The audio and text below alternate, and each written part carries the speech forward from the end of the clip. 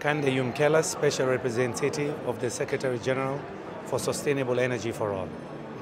I care about climate change because of the issue of fairness and equity, in the sense that the countries that pollute the least will suffer the most on the business as usual scenarios. So my effort has been to create awareness that in fact we have to address the energy needs of those countries. We have to deal with climate change so that others don't suffer for our way of producing and using energy today. The value of action, particularly in the energy space, is that there's a lot of investment opportunities. We estimate investment opportunity of $600 to $800 billion under the Sustainable Energy for All initiative.